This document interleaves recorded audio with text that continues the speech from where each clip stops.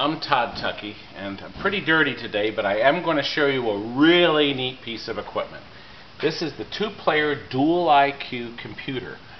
This computer is actually from the late 60s, and what's unique is that this was brand new in the box about 5 years ago.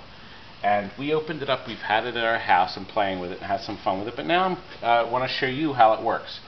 This, when we wired past the 25-cent changer, it still works, insert one quarter, but we put a free play button on it. When you push that, it starts the machine, and two people play.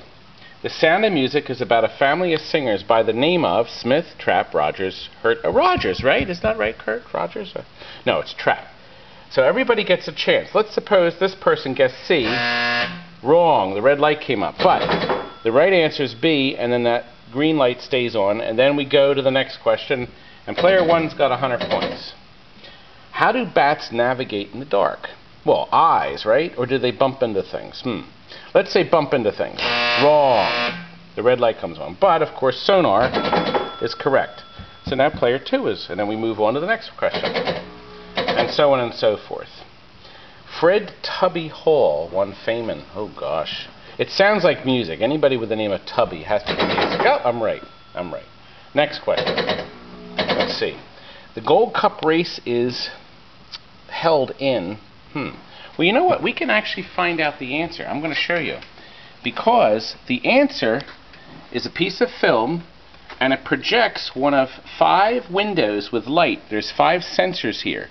And this is the right answer here. And that would correspond to, which button would that be, Kurt? Do you remember?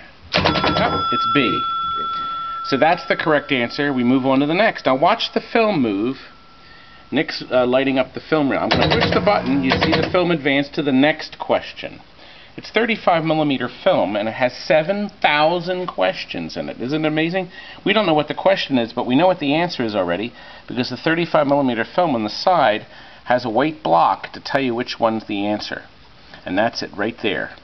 So whatever that answer is, and this is worth $100 or 100 points because the 100-point light's still lit. Let's lower the panel again. The game does tell us to select here. No Way to Treat a Lady, stars among others. Oh boy, this is an old film. I should know this. Wasn't it B? Isn't that what that was? Sidney Poitier? Was that B? Yeah. Oh, too late. Oh, there's a timer. I want to show you that. Look. There's a timer adjustment. Right here you can adjust how long before the game moves on to the next question. And look, here's the rack of computer.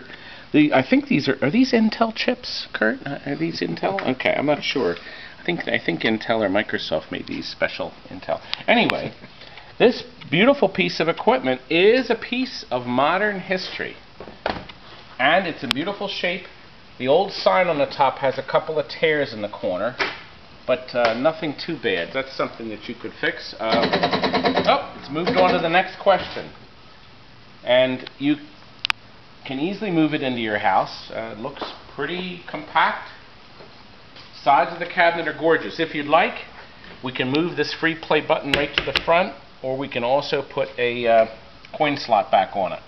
It's up to you.